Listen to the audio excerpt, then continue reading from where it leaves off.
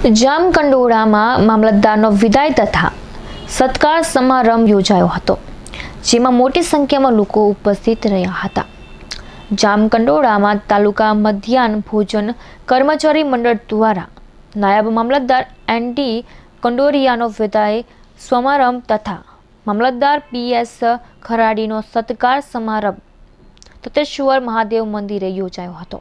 મધ્યાહન ભોજન નાયબ મામલતદાર એનડી કંડોરિયાની ઉપલેટા ખાતે બદલી થતા તેમનો વિદાય સમારંભ તથા મામલતદાર તરીકે નવા હાજર થયેલા પીએસ ખરાડીનો સત્કાર સમારંભ યોજાયો હતો, જેમાં નાયબ મામલતદાર આર.એન. કંડોરિયાને જામકંડોળા તાલુકા મધ્યાહન ભોજન કર્મચારી મંડળના પ્રમુખ સુખુબા જાડેજા, ઉપપ્રમુખ વિજયભાઈ ગઢવી તેમજ સંચાલકોએ તેમની કામગીરીને બિરદાવી સન્માન સાથે વિદાય આપી હતી. તેમજ નવા હાજર થયેલા મામલતદાર પીએસ ખરાડીને સન્માન સાથે સત્કારવામાં આવ્યું હતું.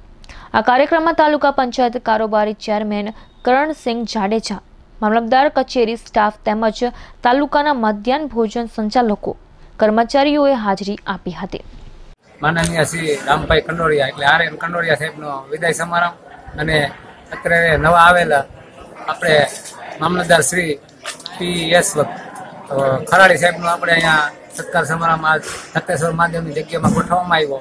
તો આજે દરેક મધ્યાહન ભોજનના સંચાલક વતી હું બધાને આમંત્રણ આપી અમારો કાર્યક્રમ અહીંયા ગોઠવ્યો હતો.